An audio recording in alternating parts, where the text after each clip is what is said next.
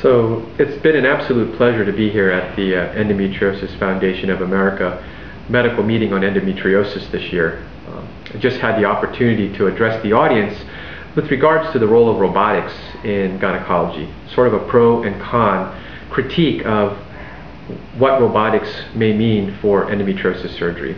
And it's really interesting because robotic surgery in its purest form is a very transformative piece of technology that has really been a game changer in terms of tools that we have in minimally invasive surgery.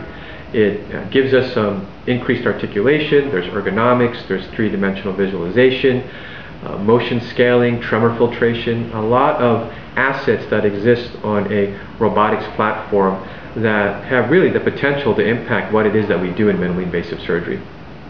Now what's interesting is the whole range of gynecologic surgery has really been touched by robotics. And what's really pertinent with today's discussion is what is that role with regards to endometriosis surgery, to reproductive surgery, to endometriosis resection. Clearly the discussion today has centered around the difficulty of managing this disease surgically, the feeling of sort of helplessness on the surgeon's part of not being able to adequately resect everything. And I think that's really why there's been a lot of talk and interest in using robotic surgery for management of endometriosis.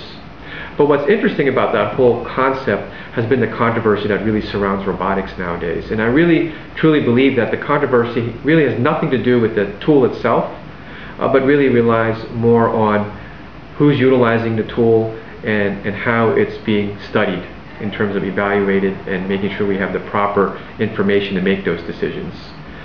I call it the cart before the horse phenomenon. And we certainly talked about several examples today, one of which was you need to know your anatomy. You need to have some technical skills, technical prowess, married together with your knowledge of anatomy to be able to utilize a technology like robotics to treat endometriosis surgery. I think often there's this misunderstanding that robotics will compensate for that lack of knowledge, but it doesn't. So you need to know that. You need to respect learning curves. Clearly there is a learning curve with any tool that we utilize, and it's definitely pertinent with robotics. In some studies it's about 90 to 100 cases before people transcend the first phase of a learning curve. And with that, we clearly recognize that volume impacts learning curve, and there are a lot of studies out there in the laparoscopic literature that support the fact that high volume surgeons are typically the ones that manage the more complex surgical cases, and with that end up with lower conversion rates from laparoscopy to laparotomy, shorter hospital stays, less post-operative complications. And that's very important to keep in mind when we talk about implementing a technology like robotics. We really need to make sure we have the proper studies, because we are at an intersection right now with technology and with pathology, which in this case is endometriosis. We need to make sure that we have the proper studies in place, because there are articles coming out today, like a recent JAMA article that addressed the role of robotics with hysterectomy.